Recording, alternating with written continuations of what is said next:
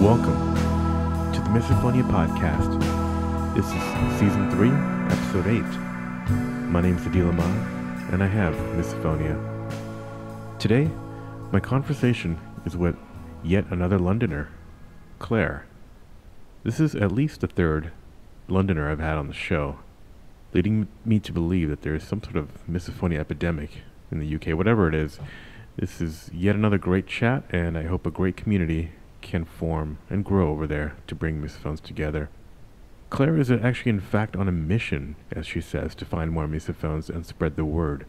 We talk about that, synesthesia, how miso has affected her family, which is, as you know, a common theme on this podcast, and living in a world designed for neurotypicals.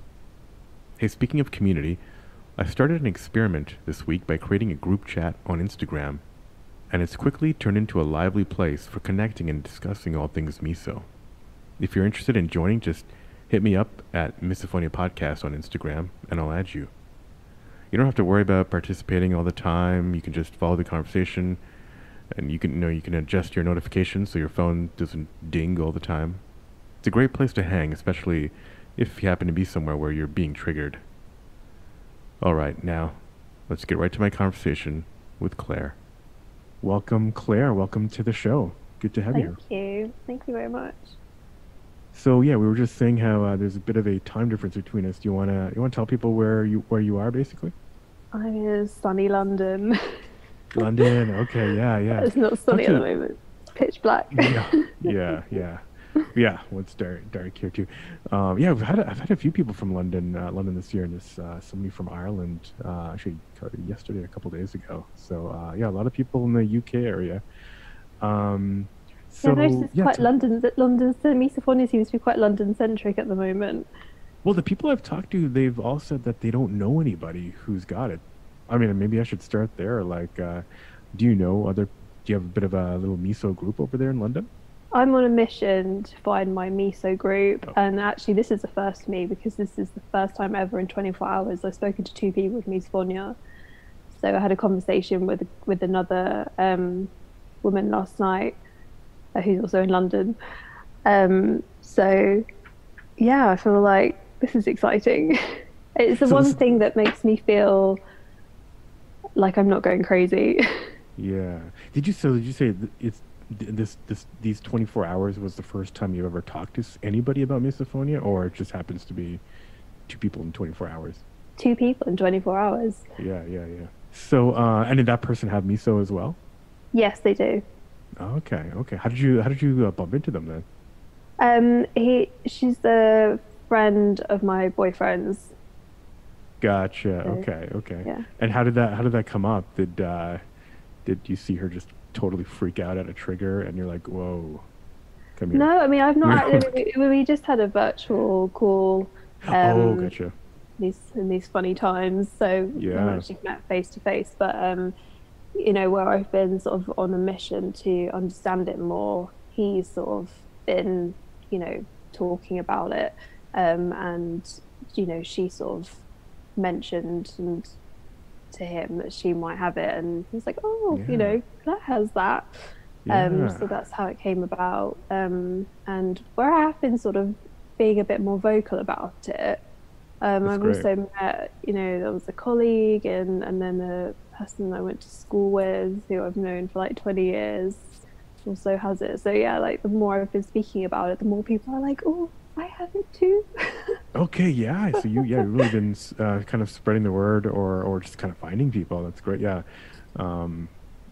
And so how long have you known that you've had it? I mean, even probably before I had a name. Actually, I've missed a very important person who also has it, which is my brother. So actually, I've spoken to 3 people in the last 24 hours. Yeah. Gotcha. So how long have I had it? My first memory of being annoyed by noise was when I was about 6 or 7. I used to share a bedroom with my brother. You can imagine all those kind of like sleeping noises that sort of, can drive you crazy. I create them too. So is this the same brother you were sharing a room with that has misophonia as well? I just have one sibling, one brother, and we both have it, yeah. Yeah. So, he'd be sleeping away. He's the younger brother. And I'd sort of wake up in the middle of the night just full of rage and, wake him up in really mean ways to make the noises stop. So I'd like to issue a public apology to him for Yeah. any trauma I might have caused. This is a somber and humbling moment. Yeah. Well, Oh, that's interesting. And did he exhibit symptoms of miso at the time too, or did his come out later? Because I mean he's a little younger, so maybe yeah, he came his out actually later. came later. And his first sounds, as far as I'm aware, were around the dinner table. And he used to accuse me of saying, like, that sound thing, because first of all, it was like sleeping noises. And then for me, it was the dinner table sounds. And he used to say to me, Claire, you're the one who made me hate eating sounds. It's your fault. Okay, yeah, I You was gonna made me ask like if it. yeah, okay, so I was gonna ask, right, I was gonna ask if there was any of that kind of dynamic where there was some suspicion that it kind of like spread through you pointing it out so much. Because there's always this debate: is this like hereditary, or is this like you born with it? Do you acquire it? So I guess he seemed to think that he acquired it from you. Yeah, like I awoke the misophonia within him. Yeah, Um, interesting. And so how did and so your first triggers were your brother. Did it start to expand then to? It sounds like it started to expand to the dinner table and kind of other family sounds. Oh yes, it's expanded. Those were the Okay, good old okay. days where it was just one thing, and then it was yeah, the dinner table sounds. Um, I remember actually, it's funny with dinner table sounds. I remember having this childminder when I was young, and she always used to say like, children should be seen, not heard at the dinner table, and she always used to make this really clear point about this, Like a and Mary we'd all Poppins be kind of, yeah. yeah, kind of. And she'd be, they'd have this group of kids all around the dinner table munching away in her house and after school. And she'd just obviously, and I was like, oh, maybe she has misophonia. And I think, or maybe she awoke the sort of eating sound misophonia within Mm, me. But then it was also, so it was eating, and then it was my brother eating first of all, and then it was my dad, and then it was yeah, sounds through walls, like muffled, like the radio in the bathroom right. being in my bedroom, and then the TV, and then it was, yeah, and then it's just kind of grown from there. And even like, yeah, the misokinesia, which I mean, I didn't even know that was a thing. Is that even how you No, say it? And I was like, oh my it's God, that yeah, has a name. kinesia. Yeah, right. Yeah, I didn't know about it until it's probably been like a year only. Yeah, Yeah, same. And I thought, oh God, it's so mean that there's a movement one as well. right. Yeah, movement, visual. Yeah, it's kind of really attacks the senses. So yeah, so it started to spread everywhere. Like yeah, I mean, like a lot of people. How did it start to affect like school and friends? You know what? I feel like I've got really lucky in that I don't have any memories of being triggered at school. So I Yeah, think I don't know how I've got out of that one. I I know. I mean, don't have that many either. So that's yeah, that's kind of lucky for us. I've listened to people on this podcast who obviously, they're studying at the moment and they're having a really tough time with it. Yeah, yeah. Um, the only time I can really recall is when I was at university and everyone started like getting those white chunky MacBooks and sort of bringing them to lectures and the sort of typing, you Oh, know, gotcha. Yep. feeling a bit awkward, but I was just, it wasn't really a thing. But for me, it was more like triggers at home. Like when I was a teenager, it was that sort of, with my dad, it would just sort of get worse and worse. Like everything he seemed to do would trigger me. And it's been interesting Yeah. listening to this podcast and realizing that for a lot of other people, it's also the noises their dads make. Absolutely. Absolutely. Yours truly too. And how about your mom in this situation? My mum, not so much. I mean, she does do Yeah. things, like eating sounds sometimes, maybe certain like intonation of the way she says things, but actually, um, yeah, not so much. But it is mostly my dad, which is such a shame. And I do sometimes wonder like what it would be like, how our relationship would be if we could sort of like remove the misophonia, how it's Absolutely. impacted things. Yeah. I mean, a lot of us think about that. That's where that kind of the shame and the guilt kind of comes in, thinking about all that stuff. And I'm sure we have memories of seeing our parents' reactions that it's not pleasant for them to kind of think about, not them not understanding it. At least we kind of understand what's going on. It's kind of tough for other people.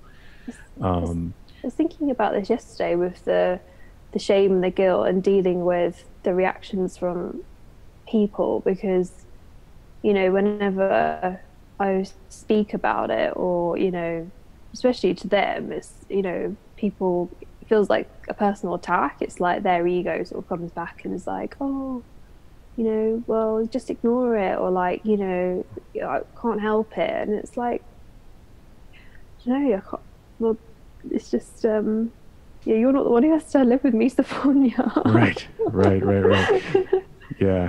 Yeah, I get. It's I guess from the other point of view, it's well, when you're in the middle of a trigger, it's like hard to think rationally. I mean, you don't really want to think rationally. It's just like you don't even know what rational is. It's just like it just feels like you're being attacked, like something's going to hurt you. And so if you choose that point to kind of like start to think of words, then I guess it could definitely come off wrong to the other person who's not really hearing anything. This is true. And even I was in the conversation I was having last night, was sort of talking about this and how it is actually quite hard to comprehend how another person might be feeling. Like even someone with misophonia, like where I've had conversations with people and different things, like they have different triggers to me.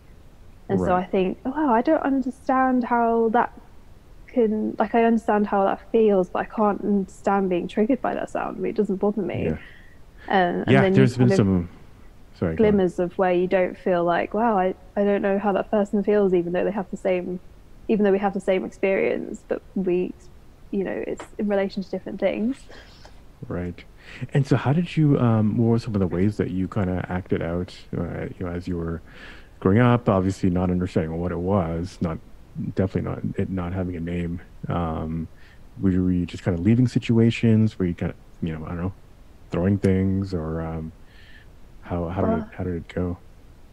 Well, obviously with the early days with my brother, I'd sort of try and wake your brother was tortured. Stop the noise in the middle of the night. And I remember sort of a lot of screaming, turn the noise down or turn that off, or being like, oh, can you just eat differently? I'd be quite vocal about it, and then that would end in altercation. But where I've begun to understand it more, I've obviously got earplugs and earphones. And it's funny because even before I knew what misophonia was, like I'd found all these coping strategies that actually everyone else has discovered too. And I was like, oh, we're really smart people. Like, we don't have any kind of medical guidance. We don't have any, like, no, it's such a mysterious, strange thing. And we've all figured out ways to cope. And they're all really like similar. And I was like, oh, that's really smart. Oh, hell yeah, we are. We mentioned it on podcasts. We tend to be smart people. So what did you think it was? Like, did you just think that this person was, did you just think that the world was full of people who were like just gross? Or I think that all the time. I just think people are noisy. I sort of worry. I was like, no, I need to learn to love everybody. I mean, I'm a yoga teacher as well, so I like try and use my practice to be like, love everyone. But when you're sort of on the tube or, moving through life and there's just like noise everywhere and everyone just feels so noisy, it's quite hard sometimes. I mean, it feels like everyone has no self-awareness and they're just kind of extremely selfish. And then when did you? You thought, and you still think, like we all think, everyone's just gross. When did you when did you find out that it was a real thing with a name? So it was actually my brother who discovered it. I think it was like 6 or 7 years ago. And he was like, Claire, that thing, it's called misophonia. It's got a name. I was like, what? instantly went onto Google and then found Yeah. those like clickbaity articles that you often refer to, Right. like hatred of sound and things like that. And I was like, I mean, at the time I was just thinking, wow, this is incredible. Like it has a name. Um, but it's still quite mysterious. Like despite there's lots of people writing papers and doing science about it and things coming out, it still feels like a mystery and really hard to explain to people. Yeah, it's still yeah, I struggle to kind of, I think everyone struggles to kind of explain exactly what's going on. um we know that it's not just a psychological thing.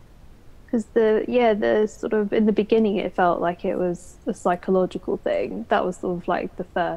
first research I did. I was like, oh, this is psychological and blah blah. And then yeah, this new kind of about about 2 years ago, I sort of or a year ago, I dove dive well, I went really into researching, Hmm. because I just thought this is affecting me so much now. It's like stopping me from doing my job. Yeah. And I need to educate myself on this and just own it, because if this is going to affect me for the rest of my life and it's holding me back, and I just can't have that. And Yeah. then I found so many more things that it is actually how your brain is wired. um I just thought, wow, it's not my fault. It's just like you're just No. born that way. And it is, and the kind of the things that came out for me were that it's genetic, and that Christopher and I have it, and also it's linked to synesthesia, which my brother and I both have too. When I explain that, that is It's like a uh it's there's lots of different types of synesthesia, and some sort of research even says that misophonia is like a type of synesthesia. I uh-huh. mean, but it's the type that my brother and I have is where we see all of our numbers and letters in colors. Gotcha. Okay, yes, that's what that was, right. Yeah, you're not the first people. One of the Johns that was on the podcast from I think it was late last year also was talking about how he sees colors in numbers and words and music. Um Yes. yeah, interesting. Okay. So, And oh yeah, when you yeah, tell me yeah, oh I no, guess no, tell me more no. about some of the stuff that you're reading about or So researching. I was, yeah, went really into that, and was thinking, sort of trying to reframe the way that I felt about it. Like there's this sense that you don't like you're sort of going through the world, and it just nothing it feels really overwhelming all the time. And the misophonia, it means that you're particularly sensitive. It's like your senses are always like super heightened. Right. And maybe it's not that you're in the wrong feeling so sensitive. It's just the world hasn't been designed for sensitive people. And I just thought, that only, at work, I'd sort of sit there and be so triggered by all of the noises in the office and think, this office was never designed with like sensitivities in mind or sound. Like it affects people so differently.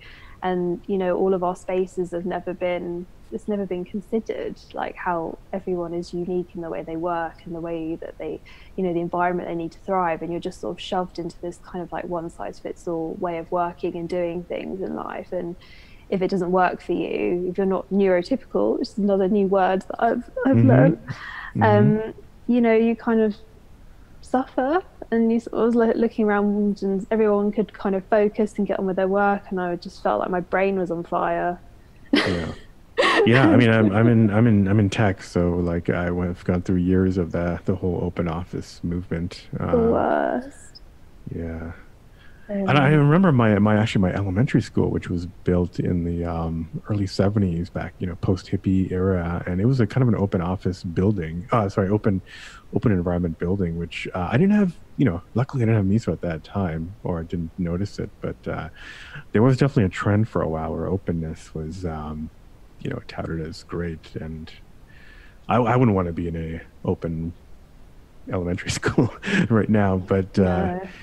it's I think now though, the or just overall, the well, at least before COVID, the trend was going back towards more diverse workspaces where there are maybe some open office some open spaces, some kind of quick meeting rooms, just different ways to work. I think that's starting to be a trend where designers are getting more creative with spaces. I'm hoping that continues. Well, tell me about kind of where you're working. You said I think you were a teacher? No, I work in publishing. Oh, okay, gotcha. Okay, I misheard that. So I sell books, basically, market books. And it's interesting. I work with a lot of books on like resilience and things like that. And I always sort of look at them and I think, oh, if you want to meet someone resilient, you should meet someone with misophonia. Mm-hmm. I keep seeing like autism is got a lot of awareness, and you see a lot of concerts and especially geared towards events that are geared towards children, but also like I've seen grocery stores here have like sensory basically hours that are specific hours of the week that are for people with sensory sensitivities, where they make things quieter, they turn the lights down a little bit. And I'm just wondering, I'm hoping that more organizations are starting to be more sensitive to people like us who are a little bit more neurodiverse, not just autism, but misophonia. Have you seen anything like that in London, like any kind of accommodations? What for people with no, I was gonna say weird, but for people with who are not neurotypical, as you say. When you were just saying about the supermarket thing, I was like, wow, that's amazing. Mm-hmm. I know. That's so good. Yeah. I'm thinking of maybe on the website having I want to kind of like showcase that, like organizations that do this. So I might create like a list of these places. Yes, please. I just think it's yeah. just interesting to see what people are doing, because I honestly can't think of a single thing here in the UK. I mean, maybe one person but right. yeah, I can't think of anything. Yeah, different countries have just different levels of awareness, and then after the awareness, there's like what's the actual care level, and then what will the people actually do. I'm in the kind of place where I feel like the only person who is going to like speak up for me or make a difference is myself. Like, and that's kind of where I was with work, and just thought, this is affecting my performance. This is not healthy for me. Like, this is causing me so much stress on a daily basis, being in this environment, and no one's going to sit there and be like, oh, Claire, can I help you? Or like, right. should I talk to someone for you? I was like, the only person who's going to do that for myself is me. So I sort of like did loads of research, made a bit of a case, and got the outcome that I needed, because the company I work for is really compassionate, and they're kind of set up to do that. But I know that now I've done that once, like in the future, if I sort of find myself in that position again, I would feel more confident about just being like, look, I've got this thing called misophonia, and I need some equipment, or I need to sit somewhere special or be somewhere different so I can actually do my job. And this is just my little suitcase of baggage that I come with, so like it or lump it, really. Do you want to share a little bit of like how you went about that? Because I'm sure some people are like, at an abstract level, they're probably like, I feel like I should do something like that. But how did you just research over like, one night? Did you, or spend a few days, put something together, call a meeting? Like, how did you go about doing that? Well, like sort of started researching just almost to like affirm the fact that misophonia was definitely 100% real, and, get really up to speed on what was happening. So I don't know how long I spent researching, maybe just like a couple of weeks. And then sort of that built up and helped me build up enough courage to go to the HR team and just have a conversation. Okay, so you didn't tell your boss necessarily. You just kind of went to the company's HR. Yeah, well, I was going to tell my boss, but I just wanted to like speak to someone, Yeah. neutral, see what could be done. And then I had a conversation with my boss, who's, lovely and really understanding. And then I had a an appointment with a kind of occupational health person. Did they set that up? Yeah, they set that up for Okay. me, and I wasn't expecting him to sort of like know what misophonia was, but he was very understanding and listened, and he kind of wrote some recommendations, sort of based on what I said, that was then communicated back to the company.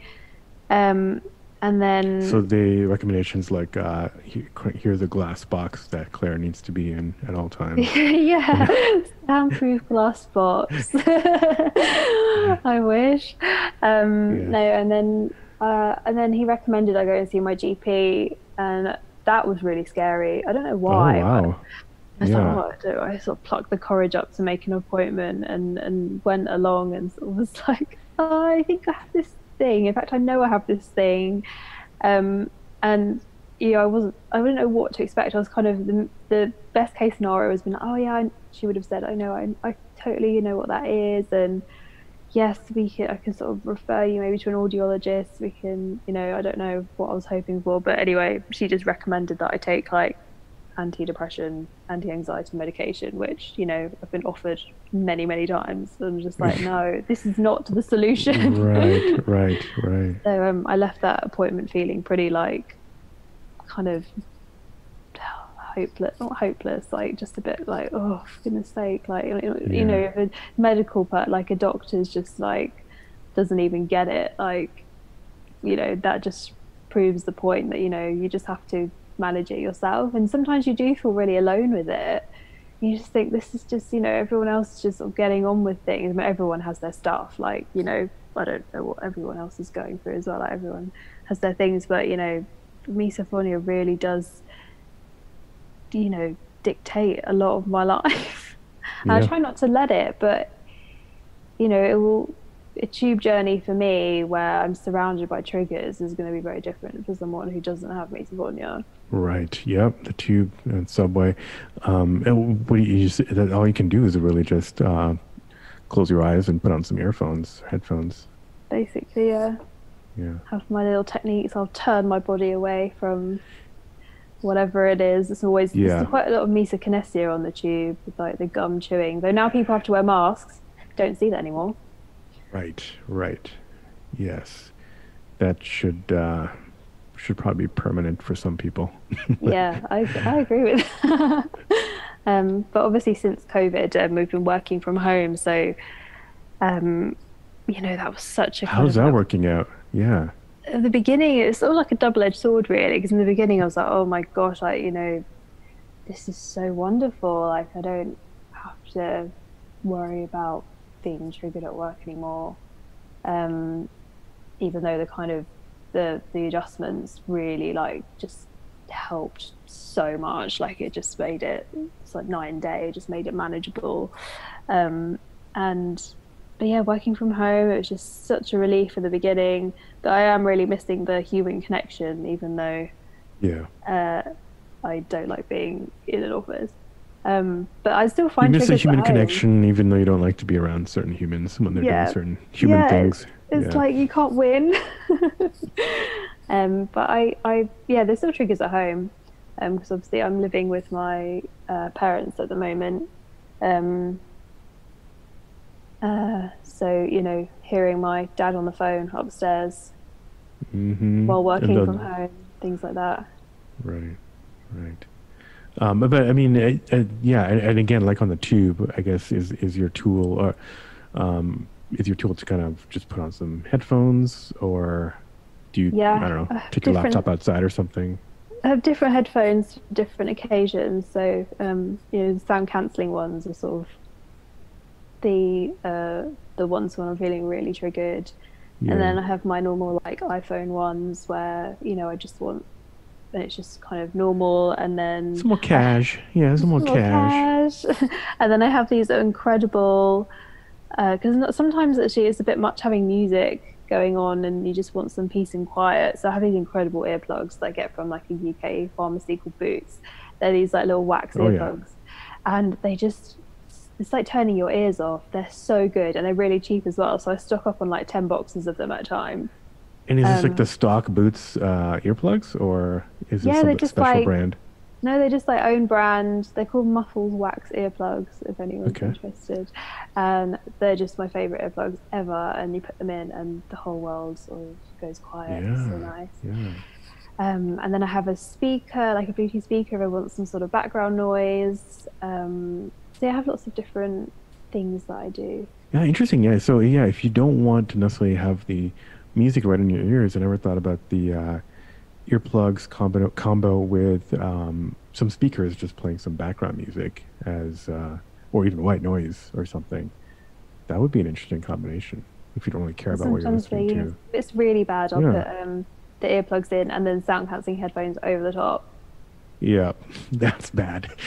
But yes, necessary. I totally get that. I totally get that. And then you put the death metal in the noise canceling headphones blasting over the earplugs. That's Yeah, like level problem 11. solved. Yeah, That's right. something Then you like don't that. you don't hear the fire in there and coming in the kitchen or anything. So It's like, yeah. um I was sort of talking yesterday when I was having this conversation, and you were saying, it'd be so nice when you're old and you start losing your hearing, right. just to take Yeah. the edge off all the triggers. I was like, oh, that'll be the day. Because Yeah. at the moment, I feel like I can hear everything. My dad always says, like, you've got ears like a bat. Right. Because I can hear everything and I see everything, I hear everything. And I was thinking the other day, like, back in the day where people used to live, in little communities and villages, and maybe they needed like a lookout person. If you had someone with misophonia in your community, you would have been fine because they would have heard everything, seen anything, like any danger. Yeah. Like you guys could all get out of there, and you'd be like the chosen person because Right. The everyone would. hypersensitive. Yeah. Yeah, you'll be like I don't want to say, like, you'd be like the wise old, like, you know, person who can hear and see everything. I'm thinking the village lunatic, where if they hear something weird, they'll be seeing me like screaming like crazy. Then that'll be your alarm. Or the village lunatic. I don't like Yeah. to. Yeah. Um, But yeah, that's a good point about when you're getting old. I mean, yeah, losing your hearing. I mean, who cares? Like you're probably retired. It's not like you need to listen to your boss or anything. You just need your sight so you can just sit on a beach and look at the ocean, and then you're oh listening to white yeah, noise anyway. So exactly. kind of all works out. It does That's all kind of work like having out. earplugs in the speakers. It's like losing your hearing with an ocean next to you. So But basically, and it's like, yeah, I think because my hearing is so feels so good anyway. I mean, even though it was to like lose it a bit if I was when I'm older, like it'd probably just be at a normal level, to be honest. right, right, right. Um, So yeah, and so you're not living with your partner, your boyfriend, right? Not yet. I mean, Okay. we're moving in together in like a couple of weeks, and this Mm, is actually causing me some misophonia anxiety. issues. Yeah, Oh, okay. anxiety Yeah. because it's a kind of old, big house that's been separated into five flats. Hmm. So it already feels like a little bit claustrophobic. Everyone's sort of on top of each other, and because it's an old building, the walls and the ceilings Yeah. are just paper thin. And on the occasions where I visited the place, you can hear neighbors, and I'm thinking, oh, and sometimes it's really quiet actually. Like when it's quiet, it is silent, but then when someone's home, you do hear things. And maybe at the moment the place doesn't have any furniture in it or anything, so there's nothing to absorb the noise. But Right. I've That'll help obviously, but yeah. it's keeping me up at night. I'm not gonna lie. Like I'm not. It's sad because I feel like this is a really exciting moment Yeah. that we're sort of moving in together and we're doing the place up and making it how we want it. It's such a great opportunity and something I've never done before. And then it's like I can't get excited about it because I'm just dreading thinking, is this space going to make me ill? Because obviously it's not just a living space. I'm going to be there all day working 5 days a week. And yes, I'm going to be there a lot. And, are these neighbors going to make my life hell? Who knows? What are your experiences in other places? Have you lived in other places outside your parents' house? Yeah, so I used to live in a flat, which at the time I didn't appreciate because it was like a new build and it was completely soundproof. And I just think, like all concrete and stuff. Yeah, like really solid. And I didn't like appreciate at the time how amazing that was. I mean, you shut the door and it was like the whole world disappeared. And I think this this new place, I'm thinking, I don't think this is kind of this a space that I need to like feel happy. Like, I mean, I'm not in there yet. I don't know how it's going to work out, and can always move. But my ideal house at this point, I think, when you drive through the countryside and maybe you look up into a hill and there's like just this like little speck of a house in the middle of the like mountain or something, surrounded by I almost nothing. get into a car accident because I'm like, can't take my eyes off it. No, that is pretty ideal. I mean, that's perfect for when you're old and can't hear anything as well. It's just like not really going anywhere. That's great. But concrete places look great. But when you move in, like you said, you'll fill it up with stuff. You'll also get to know kind of the routines of your neighbors and whatnot. So I think, I think you'll adjust.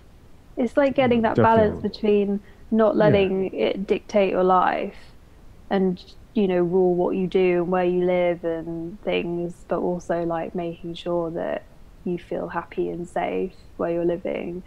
And I agree, like, when you get to know people, it almost takes a sting out of it. So I've tried to, like, in my head, I'm sort of making a bit of a misophonia action plan.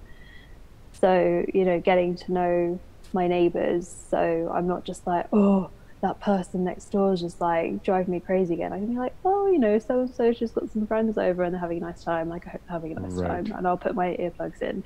So I think it does take the sting out of it when you become friendly with whoever's, become friendly and start to know, if you know when friends are coming over in advance, like it helps to kind of prepare your mind.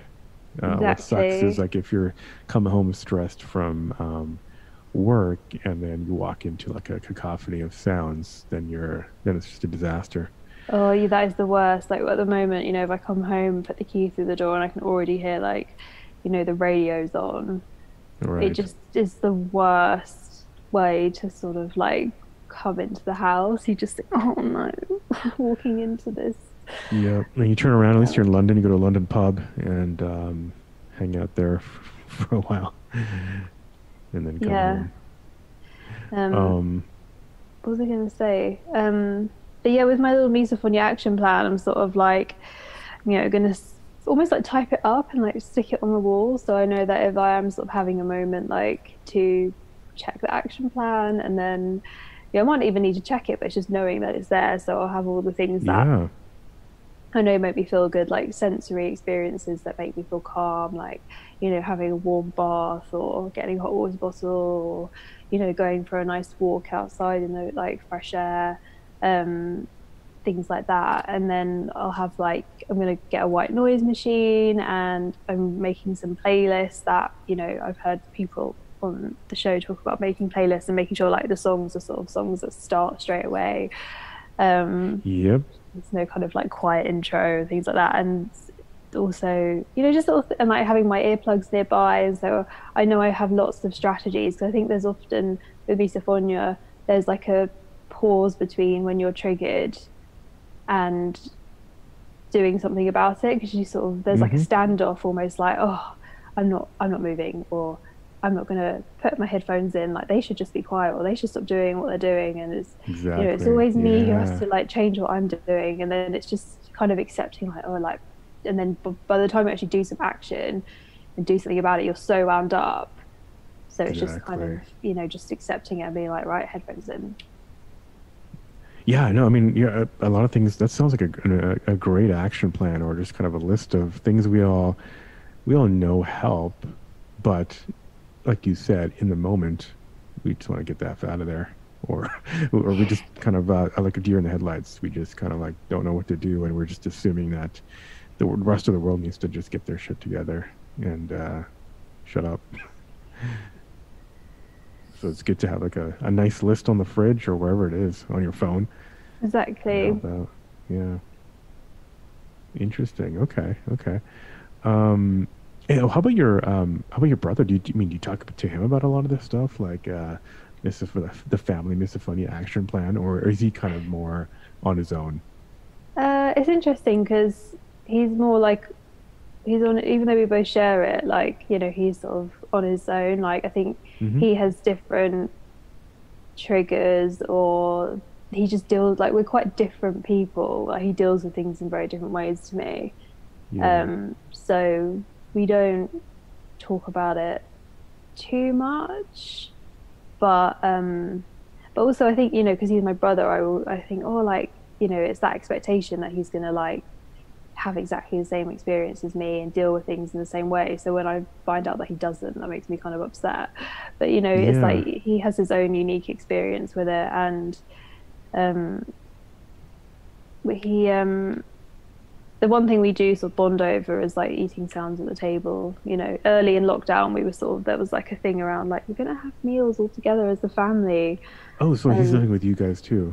yeah, he's here Okay. too, and Yeah. so we sort of like lock eyes across, and be like, oh Yeah. god, and then we sort of introduce a rule of like always having the radio on, and then sort of, yeah, gradually the the meals are sort of like faded out, just Yeah. kind of a relief. Yeah. But it does upset my mum. She's like, oh, I wish that we could all eat together as a family. I was like, this is like this vision from society that like, it's this wholesome thing to have like family meals Right. and sit around the table and share food together, which is like a lovely thing to do, but it just doesn't work for me. So No. I Yeah. said, like, couldn't we just go for like a nice walk instead? That could be our like, alternative to a family meal. But there's this, idea that, it's nice to all sit around together. But yeah, someone with misophonia, it's not so Yeah, why easy. would you make sacred? Why do people make sacred the as the time to talk, the time when there's a bunch of stuff in your mouth? That just seems odd to me. Just get it over with, then you can go talk. That's fine. Yeah. Exactly, yeah.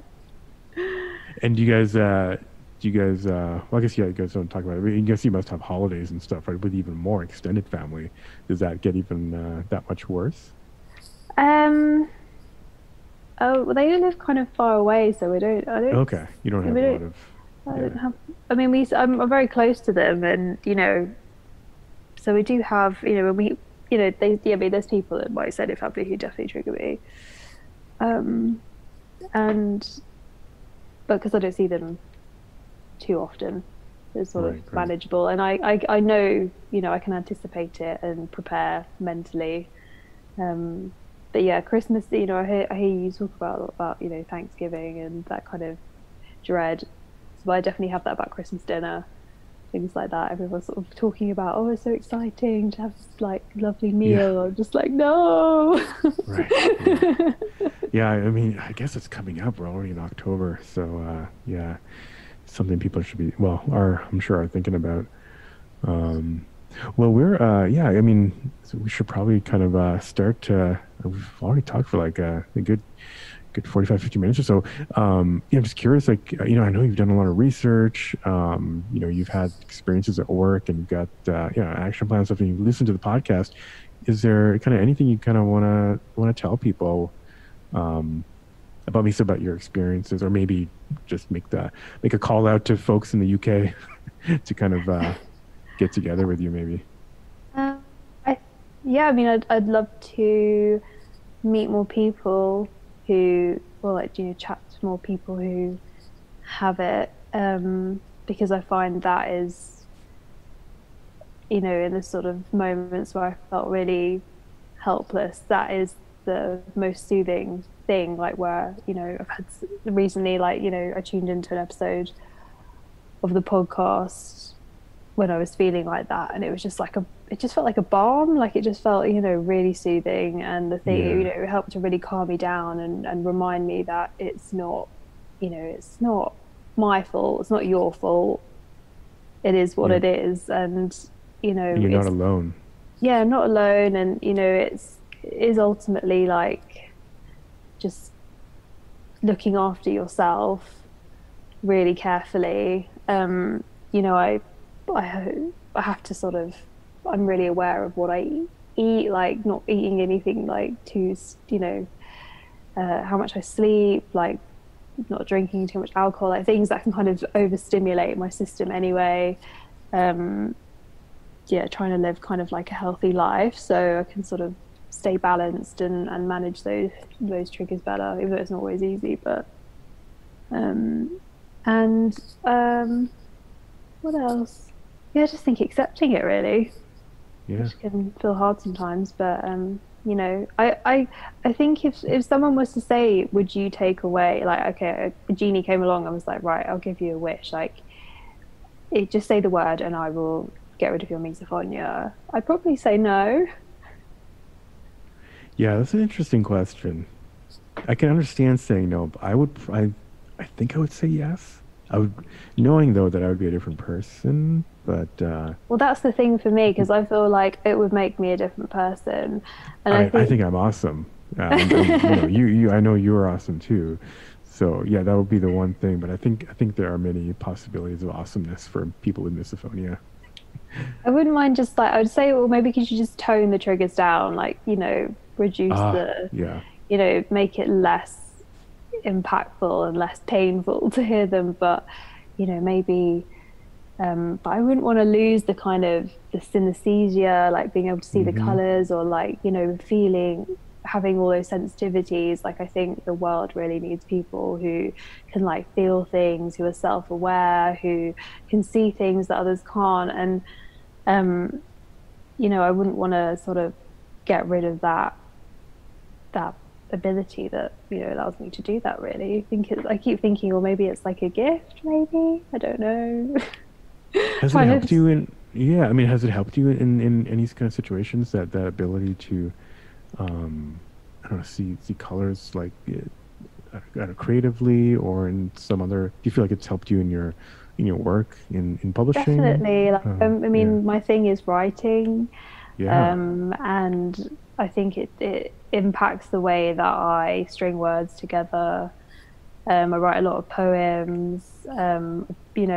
I've always, music is such a joy of me. Like, making music. Definitely, and it also Do you have this impacts. stuff? Do you have this stuff posted anywhere, like your poetry or your music or anything, Not or no? really. Like it's not Okay. something. I keep it very private. But Yeah. and the music was more something I used to do when I was sort of in my early 20s, like throughout school, things like that. So, but I just remember it. The it my brain really liked music. Reading music, making music. Really like it was a real pleasure for me. But yeah, I get it through now, like through the way that I can like string words together, and um, it kind of changes the way that I feel about people. Like if someone's name has a particular like color combination, like that will kind of reflect on how I Oh. feel about them and stuff. But anyway, I sort of digress. No, no, Um, no. I mean, this is interesting. I would just say like, Yeah. stay really positive about it and embrace it and as part of you and like, just make a little action plan. Yeah, that's a great. I don't know if anyone I haven't heard anyone put it that way, like an action plan, which is basically a list of kind of having a list of go-tos, like your top kind of coping mechanisms always there, right in front of you, so you don't have to think about it. Um, Yeah. I mean, I like to that's think very I'm quite cool. a positive person, so I try not to sort of um get to, stop it from let it stop. I can't talk. It's so early in the morning. I'm like my Yeah. brain's like closing down now. But yeah, just I try not to let it stop me from doing things and living the life that I want to, basically. Well, that's great. It's, many positive notes there. Maybe we should end it on that. Hmm. Yeah, a lot of great tips there, and yeah, I'm glad you're able to talk about this more, and it's good to have you find more people in the UK. It seemed like from the people I was talking to in the past, there wasn't a lot of awareness, so it's good to see somebody who's actually trying to do the research and reach more people. So yeah, it's exciting. Yeah, So yeah, thanks for thank coming you. on, Claire. Well, it's been a real pleasure to share all this stuff. I feel like, probably could do another hour of like talking about it. I feel like it's just the surface. I was thinking about that when you said maybe a year after you move in to your place, we'll do like a little retrospective and see how the new Yeah, I flat is love working out that. for you. Definitely. I'll let you know how the Yeah. the action plan's holding up. I might have like ripped Yes. it up by that Right. point. Or no, I hope not. I think No, I it'll think you'll be, just add to it. I mean, I think you're yeah, quite good at research and thinking of new ideas. So I'm sure you'll just add to it, and it'll all work out. So exactly. Yeah, um, it will work out. It'll be fine. great. She says. Yeah. Well, thanks again, Claire. Thank you. It was a pleasure talking. Thank you, Claire. Another great conversation. If you're enjoying the shows, please consider hitting the 5 stars on Apple Podcasts.